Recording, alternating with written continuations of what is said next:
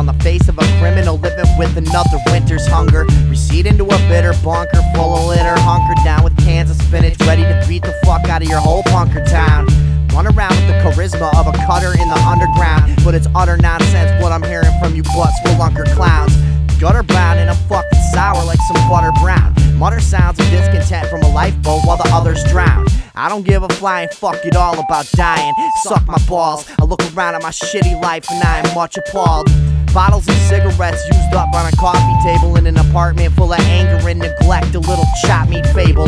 Moral of the story is these quarrels are unworthy of committing to the stone tablet pile or even an oratory. Morning glory raps, and by lunch all of these whores are horny to resolve their fears. Oh, if only these crematory walls had ears. But there's only the ashes of a generation that paced impatiently, imitating the burning grimaces of every face they see.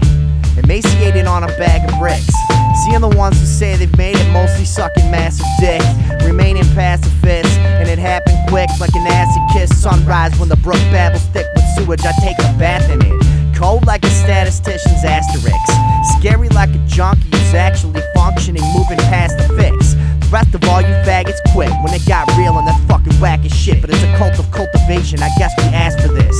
But it's a cemetery life, and I'm a gravestone cowboy, wrangling death and resigned to living without joy.